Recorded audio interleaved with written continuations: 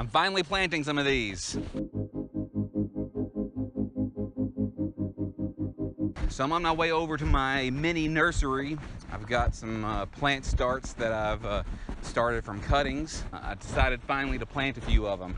And I waited till the end of the day to do this, and I waited till today to do this because it's supposed to rain a little bit tonight, and also because if I wait till the end of the day to do this, then it's going to be a little more shaded over where I want to put it, so a whole lot more chance of it doing well. And I don't have to water in quite as much. On my way over there, I thought I'd show you these gummy berries. I showed you these gummy berries the other day. Look at these. I told you they were a little stringent, but now I see that really that's mainly because they weren't very ripe. And the reason I wanted to go ahead and pick them then is because whenever I waited in the past, either the kids or the birds got them all, but the kids have been plucking these, the kids have been pulling them, and there's still plenty of them, and the birds have probably gotten some as well, and there's still plenty of them. So they're kind of small. Oh, I dropped one.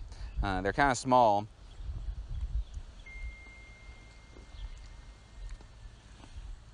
And they're still a little sour, but they're not nearly as sour as they were. They're far more pleasant now. You can see this red color on them. Here's one that never did ripen really early. You see how green it is? And here's one next to it that's very ripe. So, way better now. But there's a lot of them on these little gummy trees over here. So I'm in the process of starting a plant nursery. What I've been working on mainly over the last couple of years, and I've been wanting to do this for a couple of years as well, is kind of get some of my mother plants and get some of my stock together. I'm going to work hard really this fall and this winter to get a lot of things started. But this is the start of some of my plant nursery right here.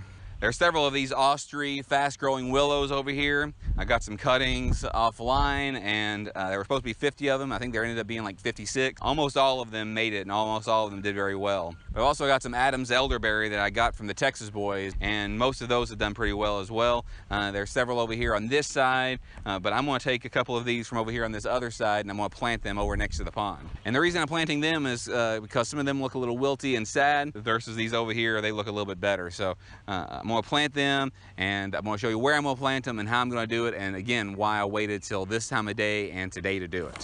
So let's head over there.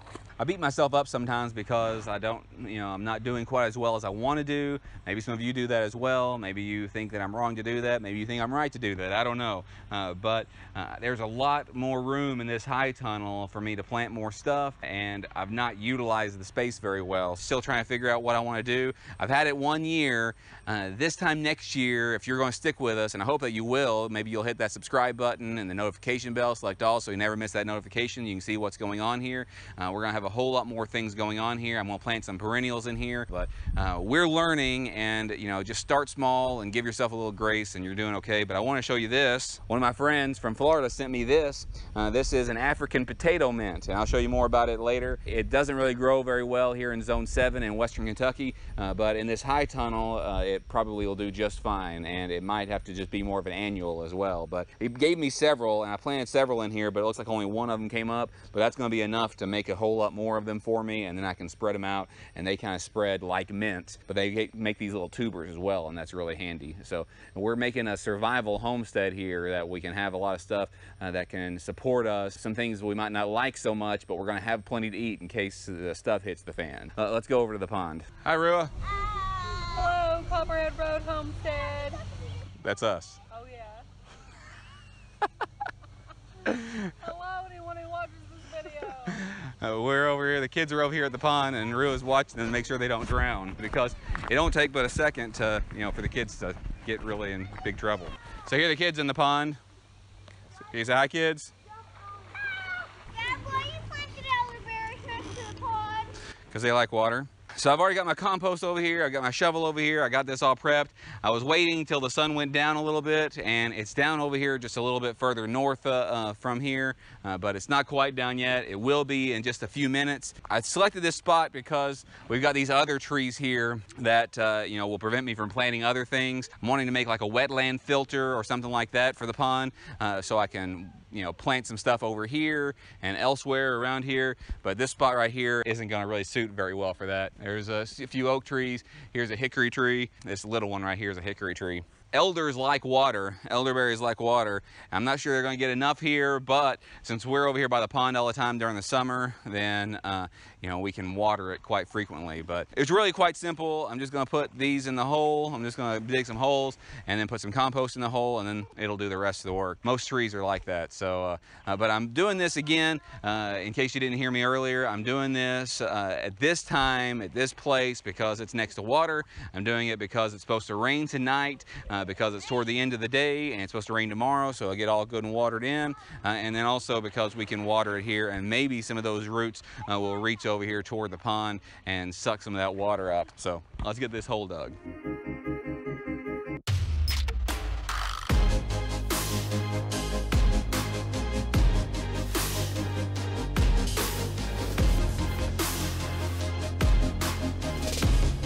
So the compost that I use, I got it from my compost system over there, and I was still working out some bugs with it. It had some grain in here that the chickens didn't peck on and they hadn't germinated yet. So we've got this piece of grain in here that I've got to take out of it.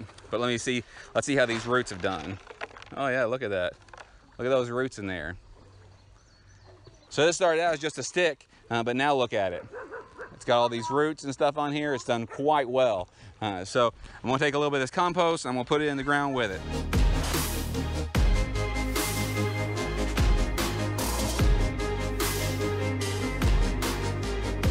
We've got 2 more to do.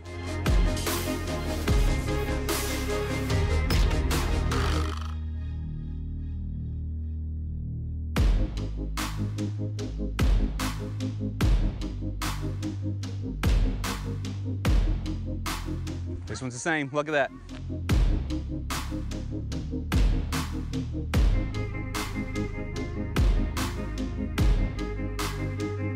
And the last one. This one looks the wiltiest of them, but we're gonna water it in really good in just a second. Look what you caught. It's a tadpole / frog in the middle of its metamorphosis. So this is really great for them understanding this life cycle thing, right? Yeah, and we've caught big ones before in this pond.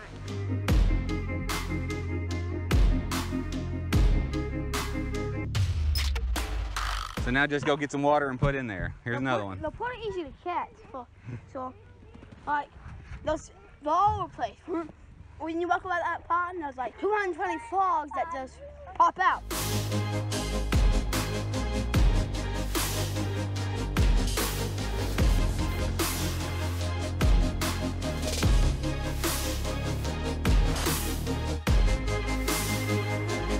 So I watered this one over here that's very wilty in really well, put a couple buckets on it. But again, it's supposed to rain tonight, it's supposed to rain tomorrow, and the shaded will help it a little bit. We can water as well. Look at all these kids over here. It's getting really hot over here in Western Kentucky, so they're spending a lot of time in the pond. And they're really loving it. So this is a really great, huge, wonderful thing. Almost been a year. I guess maybe July or August it'll have been a year, and we didn't have it filled up until October or November or so. But anyway, this is kind of a pond update video as well. We're still working on growing things around it, but we're being patient with it, kind of just letting some things self-seed. We planted some wheat around it, but that just kind of provides some biomass to it. But we really appreciate you. We do a new video every Tuesday, Thursday, and Saturday. We hope that you come and see us those times. Thanks.